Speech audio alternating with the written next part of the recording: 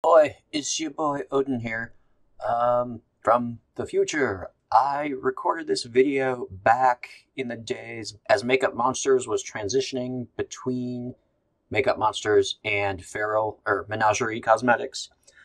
But I still wanted to do this video and upload it because while they said that they're going to discontinue the Dragonchild palette, they still said they are going to have all of the colors in that palette as singles.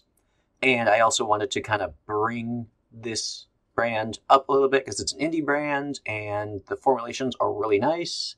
So it needs a little bit of love. And it's also a brand that does pretty well with my hooded eyes. So that's rare for me, especially in indie brands. So that's why I'm posting this now. So anyway. Back to the past. Woohoo! I was feeling really lazy today, and I was just gonna focus on the eyes, and then I looked at it, and I was like, well, shit, that looks really dramatic. I think I need some highlight. 10 minutes later, I fell in and ended up like a frosted prince. I'm not mad at it. Greetings! Today I have for you a makeup-y review that I've had in my stash for the longest time, and I've just finally have started to get the opportunity to get to it. I am talking about the Dragonchild palette from what used to be Makeup Monsters, is now Menagerie, I believe.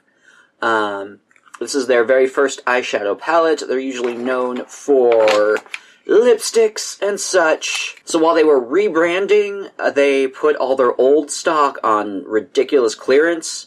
So I got this. This is normally like $42. I got it for $35, which isn't a huge deal. But I still figured I wanted the lipsticks anyway, and they had their lipsticks for buy one, get one free, so I had to grab. So by the time I got there, their selection was pretty slim, but I got a lot of the greens that I wanted, and another color that I wanted to try, but I'll get more onto this.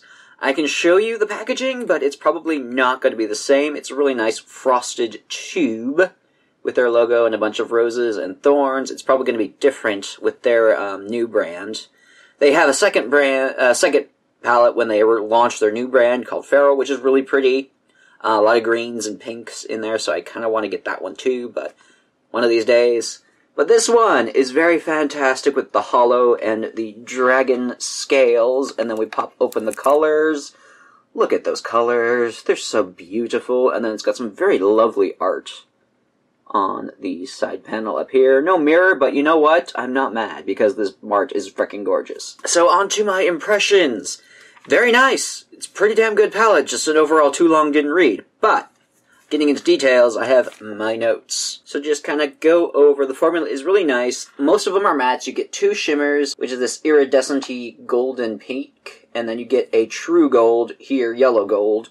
Everything else is matte. And I was really curious to try because a lot of matte formulas do weird things with my eye bags and my sags and my creases and my crevices. And I am happy to report that these perform really nicely. They do, like, I mean, obviously when you have wrinkles in your eyes, they do, like, cover them and they do kind of show them.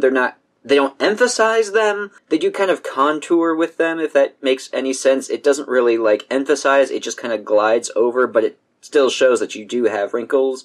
So if you have any sort of, like, primers that will smooth those out, that'll be helpful. But this really performs pretty damn good on my hooded flappy lids. So I'm very, very happy with that. The formula is a bit stiffer and firmer, and it does tend to do a lot of powdery kickback things. Not unmanageable, but something definitely to be aware of. So be careful, they're very kind of delicate, but they're just super blendable. I have 3 colors in my eye look for here. I have 3 of the blues, well, the blue-green, and I just love this color combination. So I'll show you off some swatches as I keep ranting and rambling about this, but in terms of colorations, this is a very great bold color palette. I can make looks on it because I'm the type of person that plays with a lot of colors. If you are into the more neutral things and likes to have a pop of color, this is still a very nice one to pick up to complement your neutral palettes. But I love it. I like playing with it. It lasts pretty damn long. And I am really, really excited to try out their new palette because this is fantastic. And they do formulate it themselves in-house, so they were working on this for a long time. They were crowdfunding it. Really want to try new looks with it, because it's got like a very cool tone, but there's 2 warms. You can go warm with it.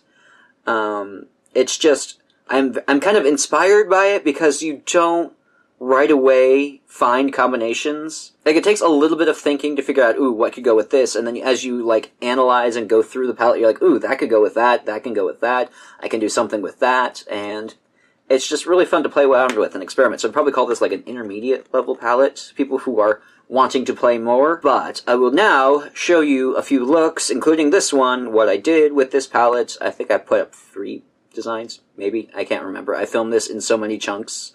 But anyway, here we go.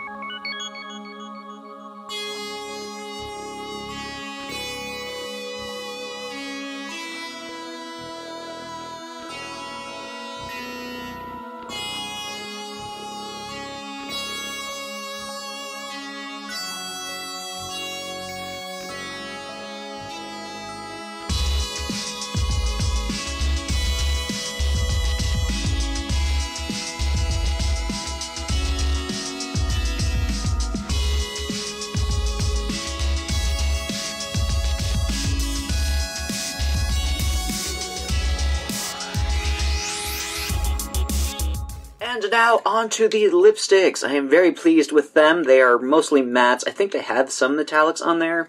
I'll put the link to the website down below so you can check it out for yourself. They are opaque as fuck. Like, this just came in one swipe. It was great. It's a rather thin formula, so it does run a little bit, but it does dry quickly. So if you're good with a brush and just kind of make slow, longer strokes, you should be okay with it. Definitely try not to move for the first few seconds to a minute to keep it dry and things like that. The formula is pretty good. I don't know what's going on. I had a problem with jealousy, because what happened is, as soon as this one dried, I was testing the transfer proofness of this, and this one crumbled right off, as if, let me see if I can demonstrate it. So I'm going in with one color, one coat there. I'm going to rant a little bit about it while I wait for that to dry. But the rest of the ones I found transfer-proof that I can rub off. There's a little bit of a residue coming off on that, so not completely transfer-proof, but they're a little sticky, but not uncomfortable. These lips don't, like, dry it out and suck it out like a desert or, like, crusty butthole lips. These are pretty comfortable. But if you are bothered by tackiness, you might not be bothered by this, but it's not... I've had worse. Like, a lot of the liquid suedes from NYX, those are pretty bad, but this one's kind of just like...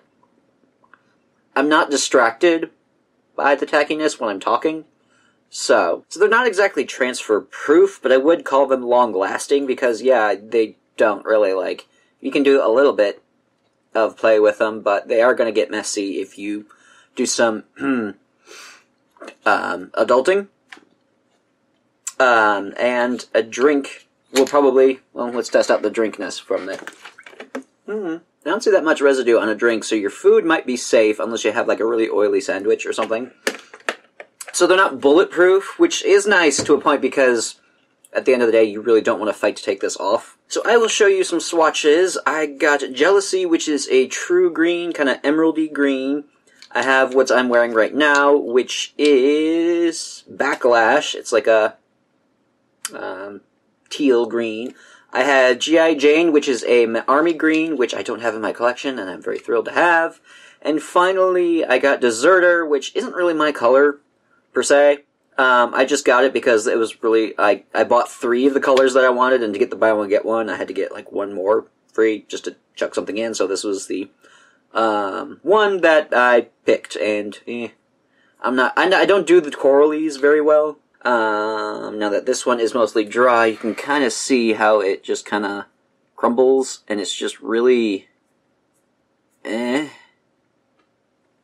don't know how I feel about that coming off, but other formulas like this, you can kind of see it stayed put, so I'm kind of concerned about this one, but just don't do a lot of roughhousing with this one, I guess. So it's still a really pretty color, and I'm going to use it. But other than that, that's pretty much all I have to say about this. They wear really well. They're just very beautiful colors. They are very opaque as fuck. They blend beautifully. So I'm looking forward to more products from this brand, and I really want to get the Feral palette as well. So let me know what you think. If you have these products as well, let me know in the comments down below what you think of them. But this is just a really fun, really cool brand, and if you're into supporting indie, I'll leave links down below to check out this one, because it's very, very cool. So, I think that will do it from me. Be sure to like up this video and subscribe if you want to see more bullshit from me. Check out my other shenanigans right here on YouTube. I do a lot of things to humiliate myself on the internet. And if you want to support the channel and get in exclusive tutorials on jewelry and beading, be sure to check out my Patreon for monthly exclusive tutorials that are not posted here on YouTube. And even if you're not into the tutorials and you want to be like, hey Odin, you're doing cool shit, check it out below and see if you can support me that way, because this helps me bring more interesting things to you. And of course, check out my SciFi blog. I've been ranting and raving a lot about things lately, so all pertinent links will be down below. Thank y'all so much for joining me, and of course, if there's anything I need to be trying out right now, feel free to let me know down below, and I will see you next time.